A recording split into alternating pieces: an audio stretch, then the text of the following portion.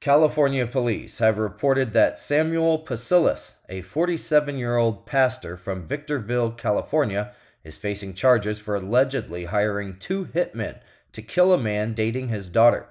Pasillas, who leads a Spanish-speaking church in Southern California, reportedly paid $40,000 for the attack, which occurred on October 21st in Riverside.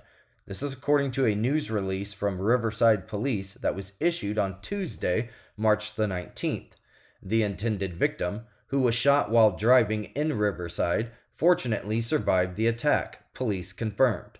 Pasillas is now charged with solicitation for murder, conspiracy to commit murder, attempted murder, and assault with a deadly weapon, as stated by police. One of the accused hitmen, identified as Juan Manuel Cebreros, 55 years old, of Long Beach, is facing identical charges, police disclosed. Authorities are actively seeking a third individual allegedly involved in the plot.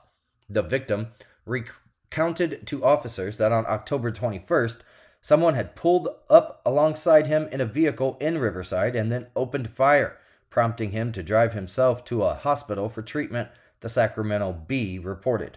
Subsequent investigations revealed that the incident was orchestrated as a, quote, murder-for-hire shooting, police disclosed.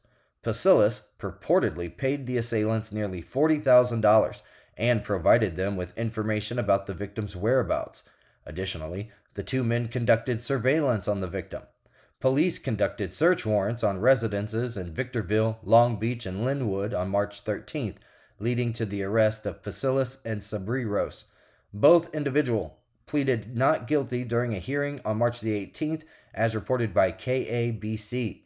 McClatchy News attempted to reach to their attorneys, but it was unsuccessful, and the investigation into the shooting remains ongoing, and this is according to the police.